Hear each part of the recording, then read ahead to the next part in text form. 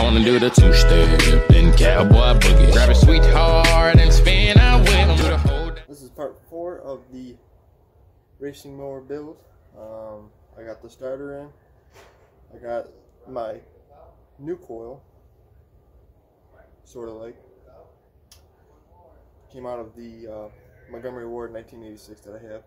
I robbed it out of that, and we're gonna see if this thing runs. Let's do it.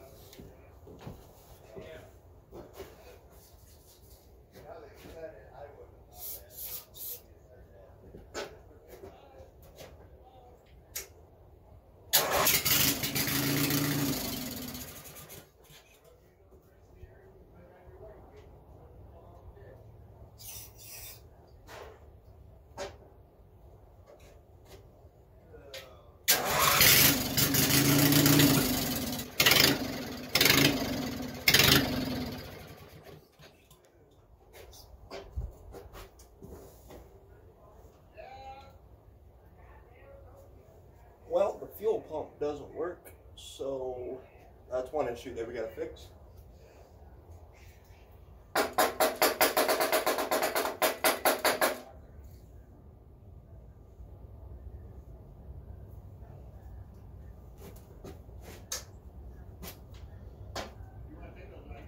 So, yeah, she runs.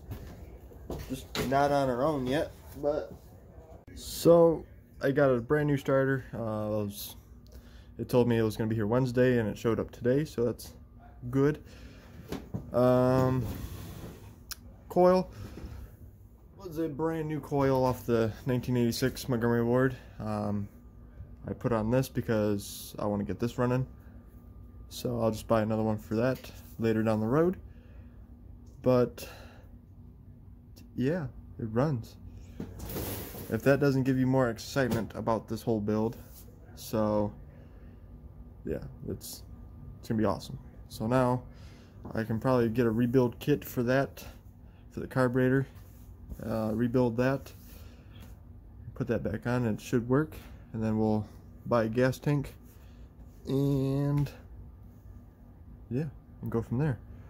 So this is just a short little video for part 4. So thank you guys so much for watching.